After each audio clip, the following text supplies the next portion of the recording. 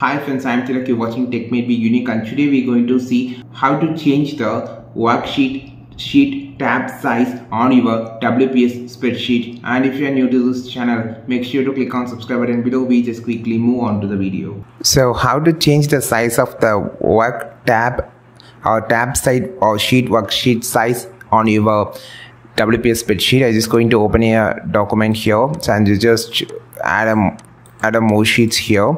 So I just need to change this sheet's name. For an example, just going to change it as data, and I just need this size should be bigger. So right click here and you will see option called sheet tab, and here you will see two option, tab color and tab font size. Here you just can change the font size like this. So you can see the entire tab font size has been become a bigger. So this is how you just change the tab font size. Just right click here, go to the sheet tab, go to the font size. You can increase up to 300%. So it's so visible about the thing that sheets, the name, and also the sheets that you can easily switch between the sheets on your WPS spreadsheet.